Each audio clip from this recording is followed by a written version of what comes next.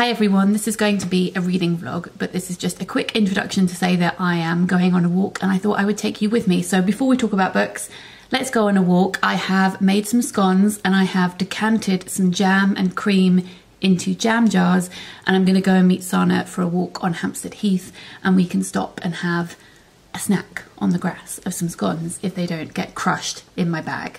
Fingers crossed. Let's go.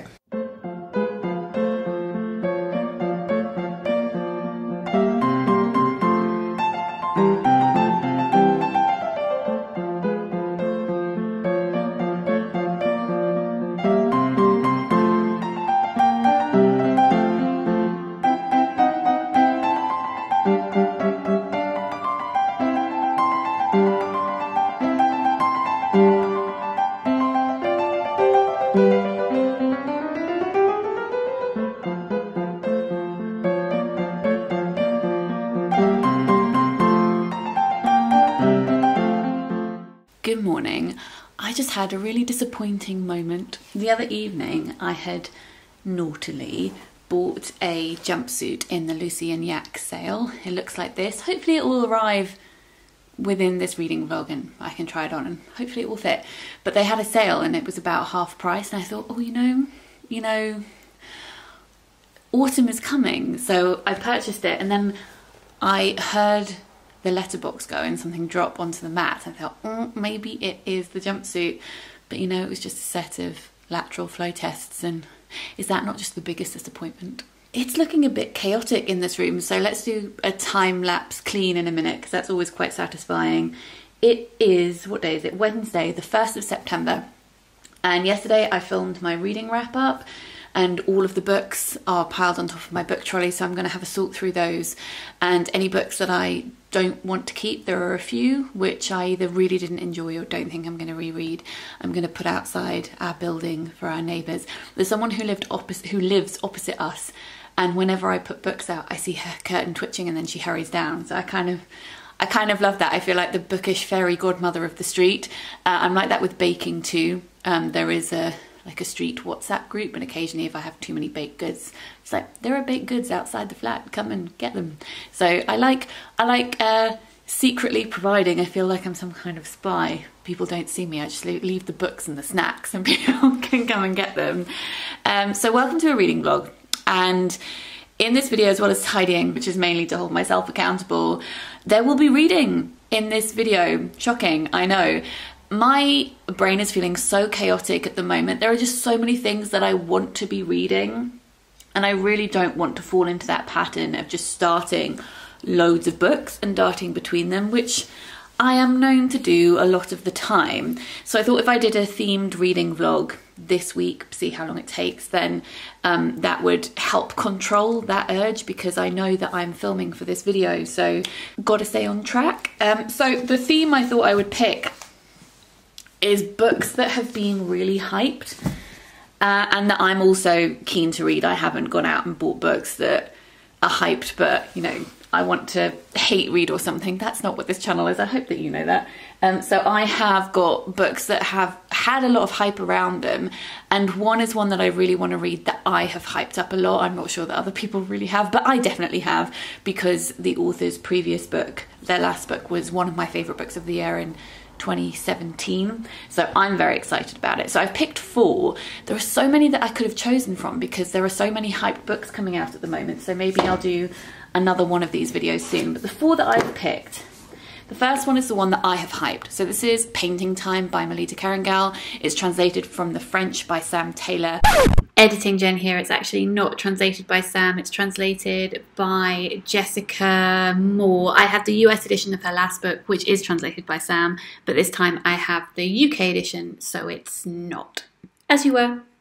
And her novel The Heart or Mend the Living won the Wellcome Prize a few years ago and was my favourite book of the year when it came out.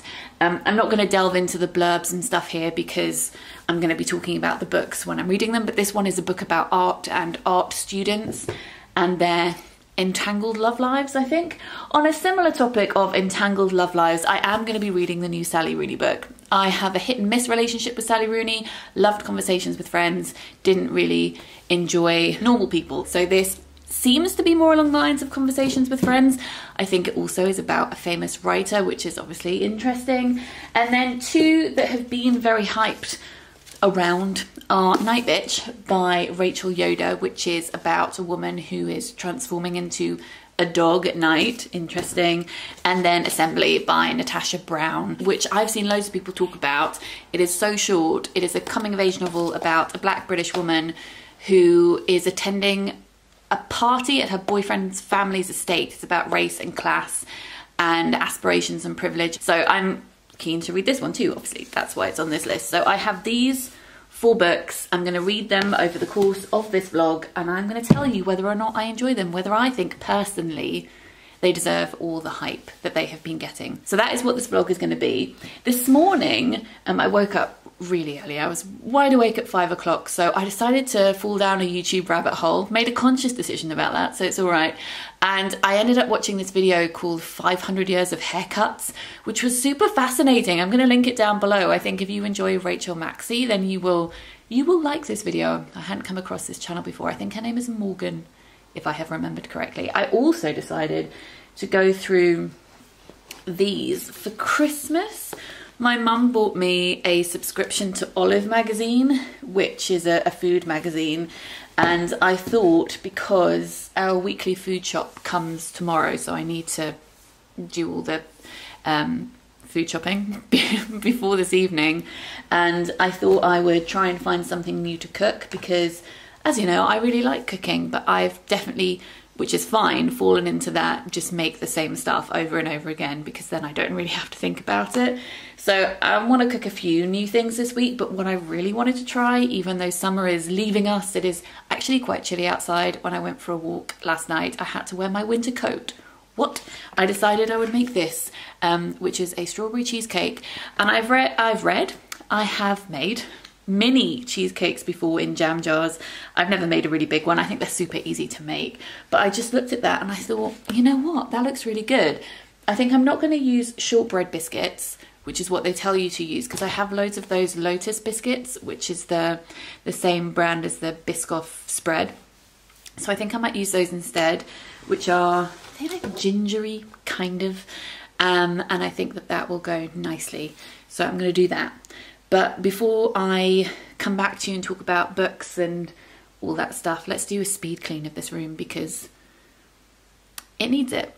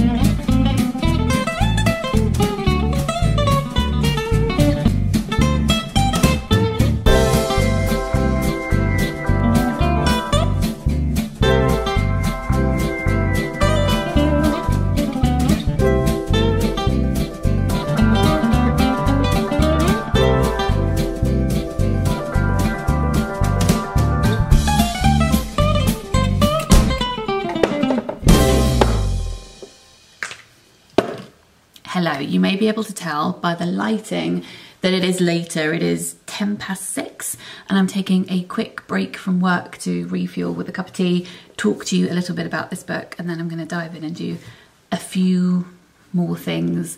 Some of you are asking what I'm doing work-wise at the moment, and I might talk about this in the vlog over the course of the next few days, because I haven't really spoken about work recently. And recently I've been doing a lot of work directly with publishers, editorial work, which has been really good. Yesterday I was working with an author who's written this amazing Christmas picture book, which was one of those ones that was just a joy to read, and I really enjoyed working on that with her.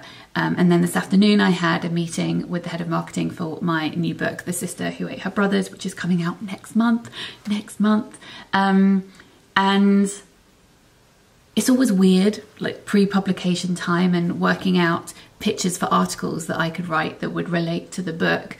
And just talking about how we can do things to spread the word about the text.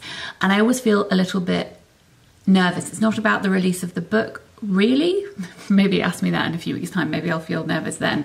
But it's more publicity surrounding books, because I'm so used now to having a YouTube channel where I control the narrative of what I'm saying. And obviously as a writer, I control the narrative of what I'm writing. But doing publicity work that isn't simply me writing an article, say being interviewed, where someone else is going to write up the interview, that always makes me nervous, especially when talking about subjects such as disability, which obviously are in my book. Because I don't know how other people are going to then write about those things. And that makes me a little bit anxious. I've just had bad experiences of that in the past. So that's something that I'm always continually learning to navigate and learn from. This also arrived in the post. This is a whole load of poems. Let me put it down. It's so heavy. A whole load of poems that I need to read to judge for a poetry competition that the Scottish Book Trust are doing, and I'm one of the judges for it, and I'm really excited to dive in and read those things.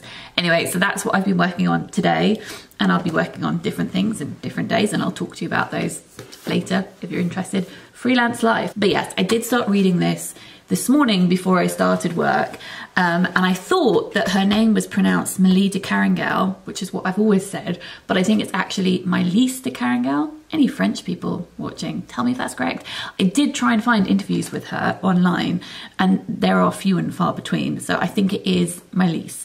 So anyway, I am enjoying this book. I'm only, how many pages in am I? 54, but it's not a really long book. It's under 300 pages. When I read Mend the Living or The Heart, they have different titles in the UK and the US. I remember thinking that I loved that she writes in really long sweeping sentences punctuated by commas, because it felt very relevant to the themes of that book, which is about heart transplants. So it felt like it was the beating of a heart, and it had this breathlessness to it. But I think that is, I was going to say just her writing style, not just, but I think that is her writing style. And it definitely lends itself to the subjects that she writes about, such as the heart. And in this book, she's writing about painting, and having these really long, languid, lush, rich sentences mean that there are whole paragraphs that feel like paintings. It's like reading paintings, and I love that about it. You will not enjoy this book if you like fast-paced, plot-based things. You will not enjoy it at all. If I was going to do book maths on this book, I would say it is reminding me very, very slightly of Sally Rooney, in that it is about 20-somethings and their complicated love lives, but it is written more like Ali Smith and things like How to Be Both. It's about 3 characters who met at art school, and they're doing decorative painting, which is learning how to do faux painting. So painting to make something look like marble or wood when it's not those things.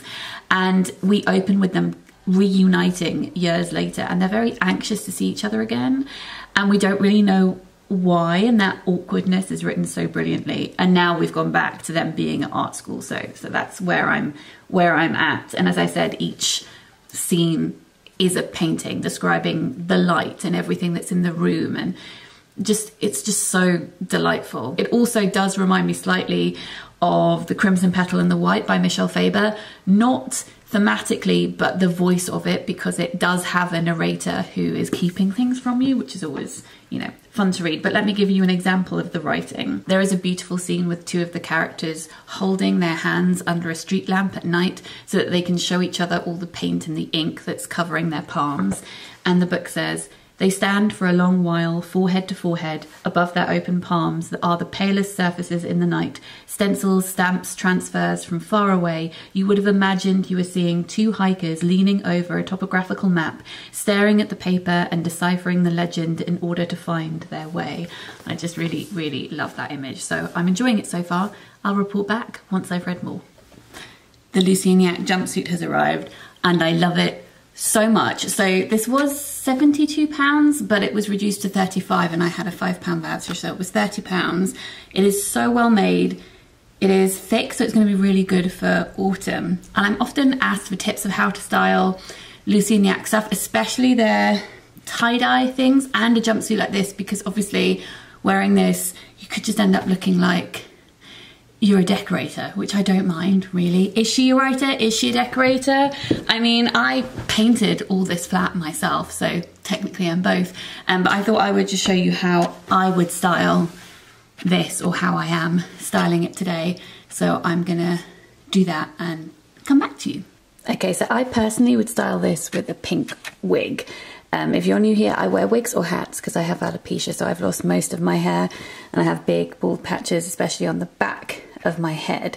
So I would wear a pink wig. I don't think I would wear it with a belt. I do have a black belt that I could wear with this, but because it's slightly lower, that I would probably want to wear a belt like on this bit of my waist, not my stomach, because, you know, girl likes to eat and feel comfortable. So I mean, this isn't tight, but I really don't like tight clothing at all, as you may have noticed if you were around for a bit. And then I would pair it with chunky boots. Is this the best way for me to show you? Maybe I should put it on the camera stand. Hang on. I think this is better because then we're not worrying about the focus zooming in and out. Okay, so I would wear it like this with some boots.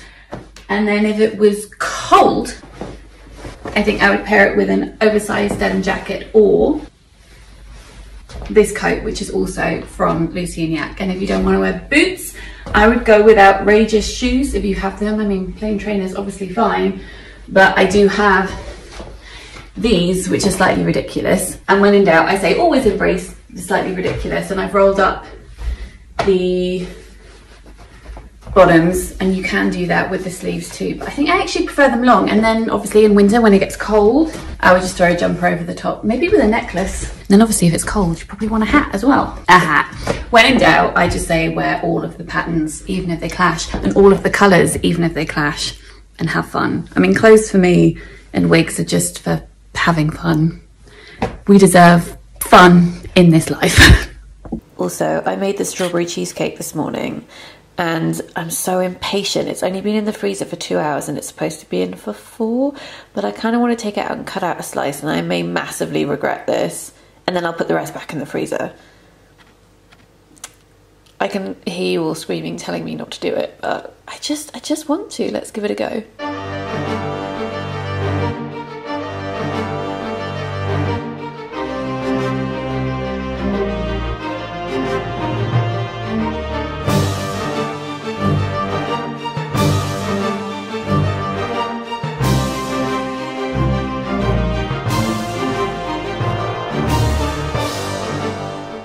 Yeah, it definitely does need to set for longer, but it's pretty much there, so I'm going to put that back in the freezer and try this. Okay, so picture the scene. I'm being super organised for tomorrow. I have made pizza dough in advance because I found that the best way to make it is to do it overnight, so it does a slow rise in the fridge, and you have to leave it out of the fridge for 6 hours before it goes in the fridge overnight. And I thought, look at me, getting that done in the morning early so I can put it in the fridge later. Went to check on the dough, not rising. And I thought, oh, probably needs a bit longer because it's a little bit cold today. Nope, just remembered that I didn't put yeast in it, so that would be why it hasn't risen. So gonna have to make a second batch. So that not good thinking from me. Anyway, I finished Painting Time by Maylis de Kerangal and I didn't enjoy it, which I know really contradicts my last clip where I was talking about this book and I was like, it's so beautiful, it's so amazing.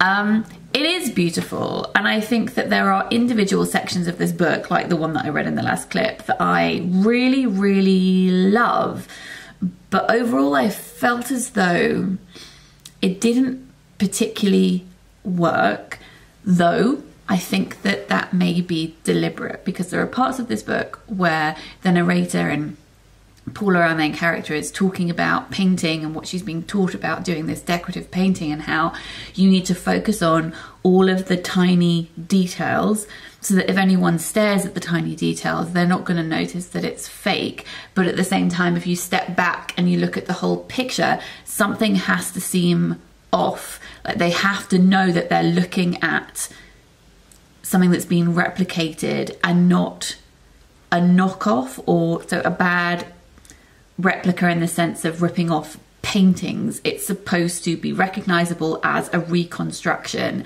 So it's supposed to feel weird if you look at the big texture, but it's supposed to not feel weird if you're looking at the really small details. So I think probably that is something that she has applied very cleverly to this book, whereby there are individual paragraphs that are so beautiful and full of detail and amazing, but when you zoom out and you try and look at the characters, their lives don't feel particularly real, and they don't feel as though they exist smoothly in all the spaces that they're moving in, but they do exist very permanently in those beautiful moments where we glimpse them. So I appreciate that craftsmanship in transposing painting details and what our characters are doing into the composition of this novel. I think that's actually really wonderful, and I would love to maybe write an essay about it, but I don't think it made for a hugely enjoying reading experience.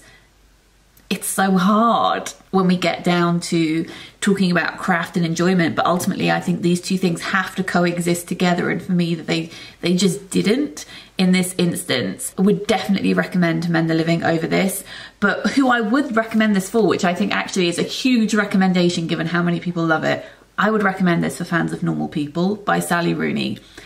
Really would. So if you enjoy Normal People, which I think is pretty much everyone in the world apart from me, then please do give this a go, see what you think of it, and then let me know, because I would love to talk about it with people, because it's one of those novels that, yeah, there's a lot to dissect. So I appreciated it, but I didn't love it. On to the next book. Okay, so Pizza Take 2. It's not probably going to be my best pizza dough because I had to redo it, and therefore it couldn't rise out of the fridge as long as I perhaps would have liked it to. It did 4 hours instead of 6. But let me tell you how I make pizza now. I've spoken about pizza a few times on this channel because I've been in a constant mode of trying to find the best way of doing it. But this is my favorite way of doing it at the moment. So this is the flour that I use, and I buy this, oh sorry, the zoom is zooming around, there we go. So this is the flour that I use, which is amazing for pizza, and I buy it in bulk because it isn't the cheapest, but I tend to buy maybe 10 of them at a time and we just go through them. I also buy this in bulk. As you can see, I buy a whole cardboard shelf, which is what you would get in a supermarket, but this is Mutti pizza sauce. They also do great chopped tomatoes. So this is basically just pureed tomatoes. I think that's all that's in this one. It doesn't even have anything added into it. You can get ones with extra herbs and stuff. This is just tomatoes. So what I do is I make a load of pizza. So every so often Mr. M and I like to have what we call a pizza weekend. So this is 1 kilogram of flour. So I mix 1 kilogram of flour with 1 sachet of 7 grams of yeast with a huge slug of olive oil, I don't know, 5 tablespoons or something, about 20 grams of salt, and 600 milliliters of warm water. And then I knead that for 15-20 minutes. Leave it to rise for 2 hours. Then after 2 hours, you should cut the dough into about 7-8 pieces. Make sure they're all of similar size, and then put them in Tupperware, or if you don't have loads of fridge space, because this is tricky, obviously it's a lot of fridge space, you can like wrap them in something, put them on a baking tray in dough balls and wrap them tightly with some kind of covering. So this time I have put them in Tupperware, and then you leave them out for a further 4 hours, then put them in the fridge overnight. Then you want to take them out of the fridge 4 hours before you make the pizza. I know this sounds like a lot, but really it's just about remembering to move things around. What you're actively doing, you know, the kneading and whatever, is so minimal. It's just about remembering to put things in the fridge, take them out of the fridge, all that stuff. So as you can see, they have expanded. I say you can see, I didn't show you what they looked like beforehand, but you can see all the bubbles. If I'd left this out for the full 6 hours instead of 4, I think this dough would be filling the entire Tupperware box. So it might not be as yummy as it normally would be, but it's still going to be pretty good. When it comes to cooking, this is my favorite kind of mozzarella, and what I do, I'll do an overlay here so that you can see what I do, but I just take one piece of dough and make it into about a 10-inch pizza with a raised crust around the edge, and then I fry it on a really, really high heat in a super non-stick pan until it's bubbling and the bottom is browning, at which point I put on the tomatoes and any other toppings, cheese and stuff, and then I put the same pan under the grill for 2 minutes so that the top puffs up and the cheese melts. And that is my favorite way to make pizza. I know in the States you can broil, but we don't tend to have that in our ovens here. So yeah, pizza time. And then, as I said, sometimes we'll just have a pizza weekend where we'll eat 6 pizzas over the course of the weekend, just whenever we fancy one. I'll just go cook one, and I really enjoy doing that. It's a fun thing to do. Obviously, I think this recipe is better if you're catering to loads of different people, but we're not at the moment. And you can freeze the dough too, though I haven't done that yet, so I don't know how well that works, but you can do it.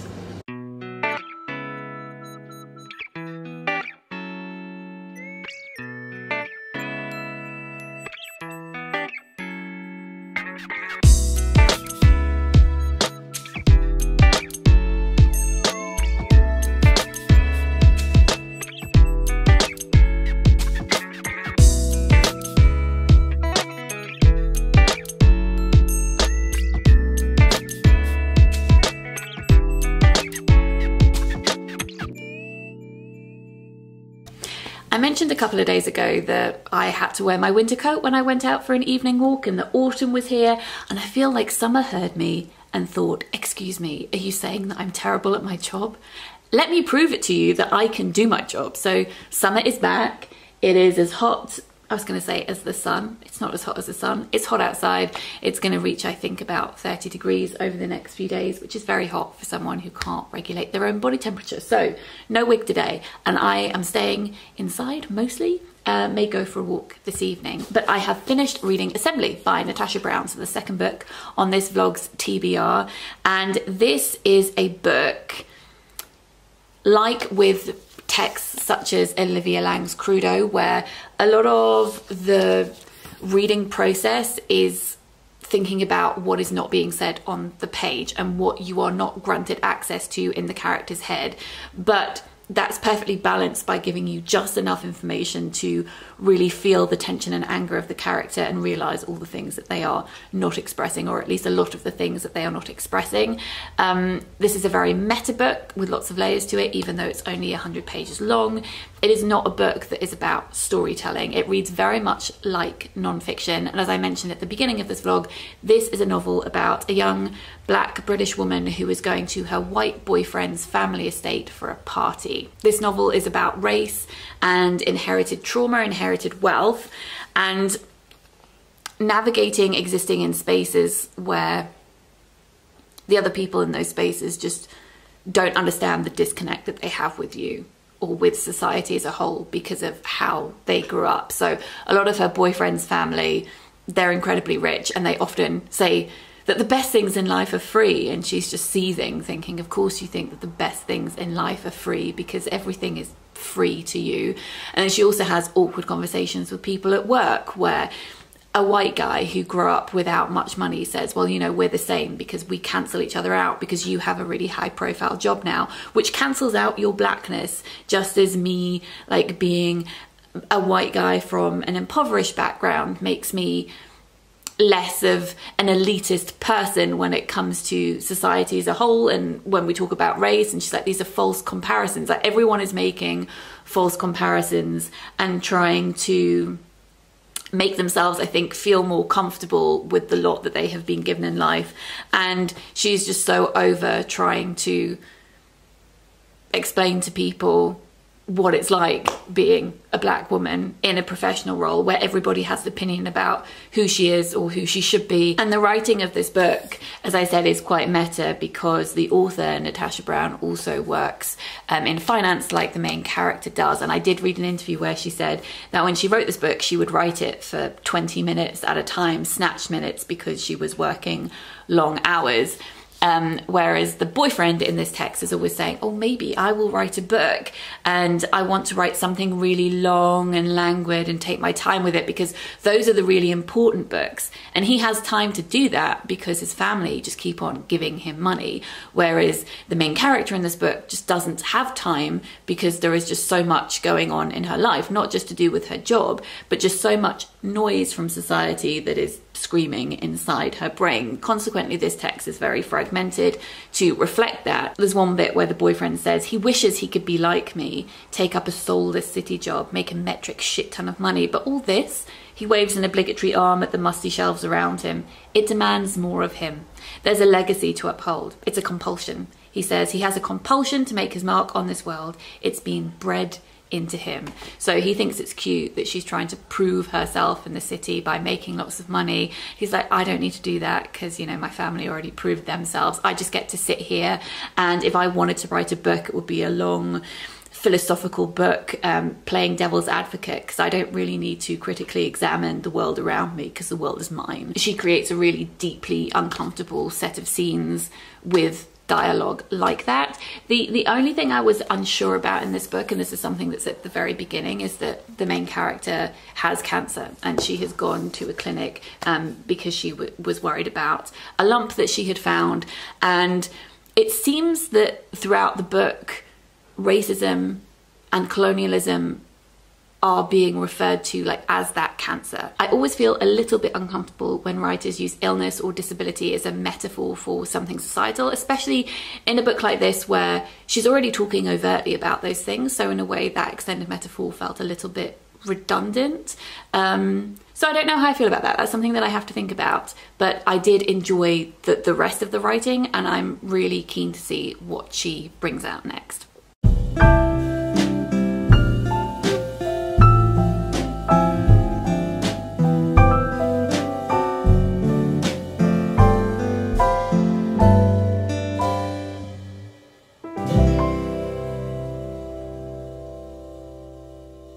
Hello, it is Tuesday. I haven't checked in a couple of days. I went for a walk really early this morning before it got hot and the light on the heath was beautiful, but that is not what we're here to talk about. We're here to talk about the next book that I finished reading, which I read over the weekend, which is Nightbitch by Yoder.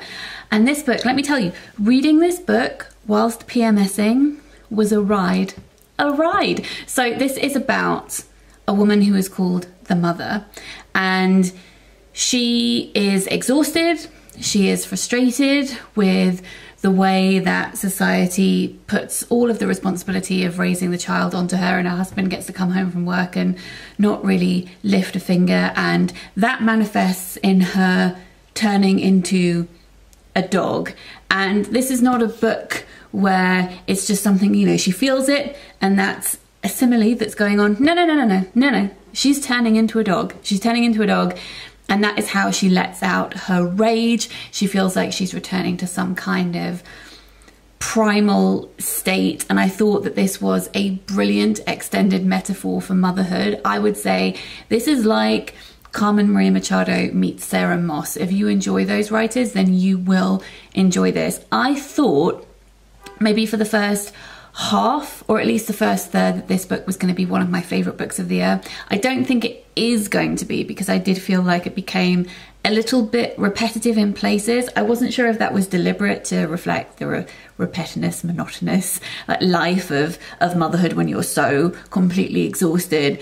But I feel like really this could have been cut back a little bit and it would have been stronger for it. The mother used to be an artist before she became a mother, and she keeps saying that to people, you know, I used to be an artist, in this really apologetic way, like I'm just a mother now, all the you know, air quotes, until she realizes that maybe actually sod that, and maybe her life actually is art. It's messy and it's hard to get to grips with, and it's super subjective because everyone's experience of motherhood is subjective.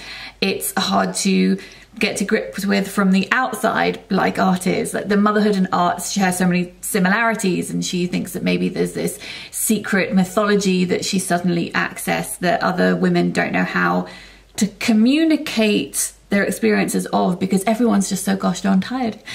So I really love the themes in this book, and it is hilarious in places as well as being disturbing. I would definitely recommend it. Also slightly reminiscent of The Vegetarian by Han Kang as well.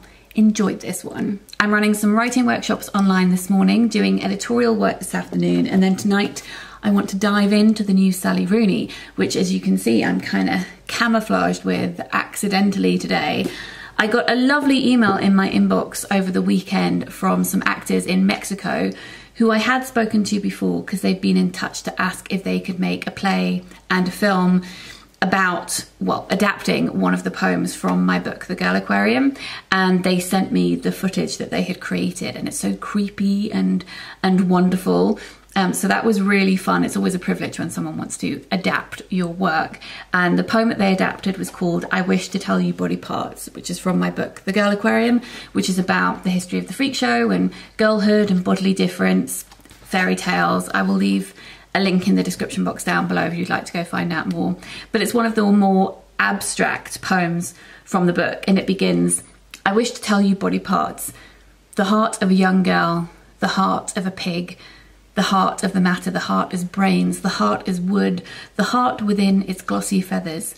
The heart runs, the heart boils, the heart burns, the heart beats underground. The next part is about stomach, and then the third part is about a pair of lungs, which goes, the lungs of a wise woman, the lungs of a centipede, the lungs of dancing figurines, the lungs of half-born seas, the lungs as peppered earth, the lungs as bubbled rock, the lungs pop, the lungs melt, the lungs yell, the lungs bloom under water, by which point I can never think of the word lung in the same way again, and it's a bit of a tongue twister. So they sent me through that film, which I don't think I can share here, but I can show you some quick stills, and you can see how they have knitted body parts and then put lights inside them, and then they're wearing them, and they have this really creepy voiceover, and I just really enjoyed it. So that was really lovely. Anyway, I'm going to get on with my working day now, and I will be back to speak to you about Sally Rooney once I have read it. It's only the next morning. I read this book all last night, so let's talk about it. This is Sally Rooney's third book, Beautiful World, Where Are You? As I said at the beginning of this vlog, I really enjoyed her first book, Conversations with Friends. I didn't like her second book, Normal People, very much, and often I hear people having the reverse opinion of that. Many more people, at least in my experience, seem to prefer Normal People to Conversations with Friends. This third book is definitely more similar to Conversations with Friends, which was a plus point for me, but maybe not for other people. This is about four characters, Alice, Eileen, Simon, and Felix, who are all friends with each other, or rather Felix kind of enters this triangle, it becomes a square, and it's about their tangled love lives, as you would expect from Sally Rooney. And I've seen lots of Sally Rooney bingo cards knocking around, you know, criticising capitalism gets you a point, inexplicable trip to Europe gets you a point, deconstructing gender norms gets you a point, in-depth sexual encounters gets you a point. It basically ticks all of the things on any Sally Rooney card that I have seen. Now, the fact that I'm coming back to you the next morning, having only started this last night, should tell you that this is a very readable book, which I would say is true of all of her books. She tells you exactly what the characters are doing.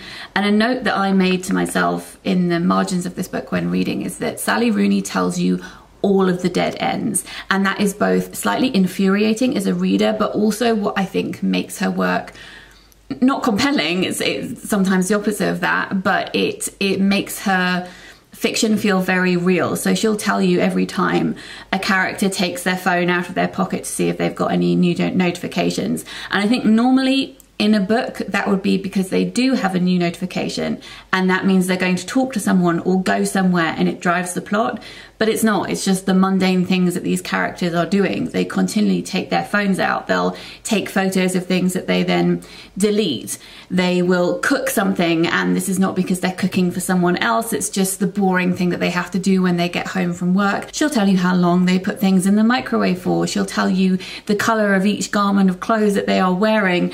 And yes, sometimes you're like, okay, so is this going to lead to the next part of plot? And sometimes it will, but most of the time it won't. And I quite like that maze that she creates in this book, like she's playing with readers' expectations. Our main character is Alice, who has moved from Dublin to the countryside, has recently had a bit of a breakdown. She is a writer who has 2 novels published, and all the literary world thinks that they know who she is, and she finds it very overwhelming. I can see why Sally Rooney wrote a character like that, given that is exactly the trajectory that she has been on, continues to be on.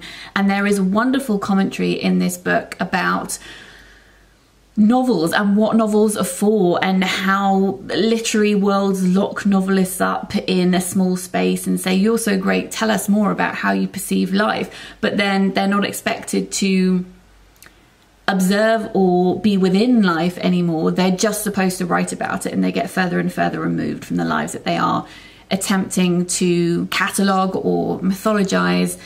Alice is a writer. Her friend Eileen is someone that she writes to via email, and Eileen is a copy editor. She also works for a literary magazine that isn't very successful. And I think that that juxtaposition is interesting, that Alice is the successful one and Eileen sees her as someone who is writing the own narrative of her life, very much in control of her work and where she's going, whereas Eileen is left behind to edit other people's work to correct their tiny mistakes and get no recognition or praise for that. So I thought that imagery worked really well. The characters communicate, or at least Eileen and Alice communicate via email a lot of the time in this very heightened version of themselves. You know, like when John Green characters talk in these fully formed sentences and you just think no one really talks like that, but it doesn't matter because it's an art form. This is their performative selves via email writing to each other. They have kind of created this fake relationship with each other. They love each other very much, but they don't actually want to exist in person in each other's spaces. Mostly Eileen and Alice don't want to do that. Like they enjoy the version that each of them has of their own relationship, which can only be sustained if they stay far away from each other. So they keep saying they're going to see each other, and then they don't.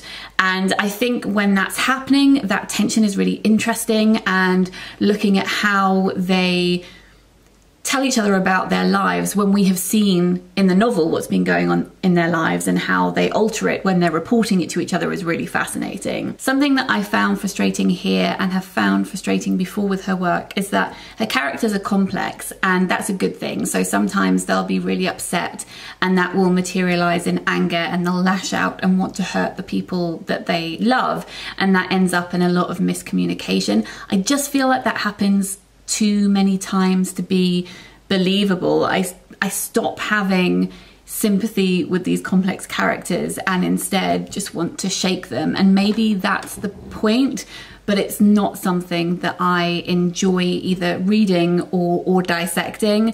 So it definitely got to that point for me towards the end of the book. And also towards the end, it kind of got a little bit too much into our own world in a way that I didn't particularly want to read about, which I think is a personal preference, and I won't say more because of spoilers. It just kind of took me out of the text a bit. I really enjoyed the first half of this book. The second half, not so much. For serving tea on the book industry, I give it a big old tick. But it didn't make me fall in love with it more than Conversations with Friends did. So I think it sits in the middle of Conversations with Friends and Normal People for me. And if you're reading it, I would love to know what you think of it. So I finished reading all of those 4 books. The Maylis de Kerangal was my least favourite one, and this was the one that I'd hyped up to myself. The Sally Rooney book didn't live up to the hype for me, but I suppose my own personal hype, I was pleasantly surprised by a lot of this, given how much I hadn't enjoyed her last book, and I definitely loved it more than More Normal People. So somewhere in the middle for me. The Natasha Brown book I thought was really interesting. As I said, I would be really intrigued to read whatever she brings out next. And then the winner for me out of these four was Nightbitch by Rachel Yoder, which I thought definitely lived up to the hype, even though, as I said, I thought it could be shortened to make it a bit tighter in places. I did think the extended metaphor worked very well.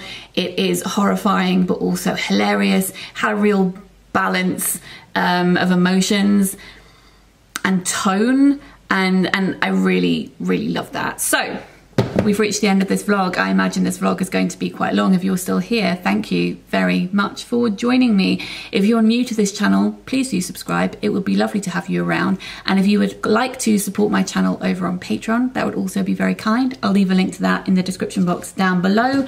I hope you're all having a good week, and I will be back with another video very soon. Lots of love. Bye.